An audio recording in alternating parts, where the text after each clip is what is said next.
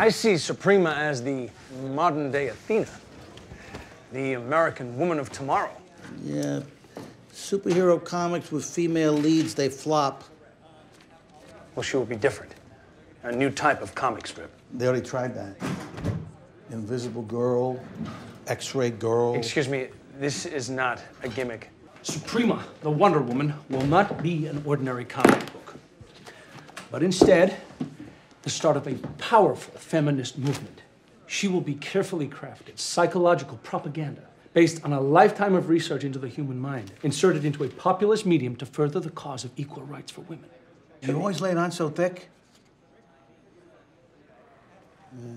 Suprema the Wonder Woman? It's too wordy. Why don't you just call her Wonder Woman?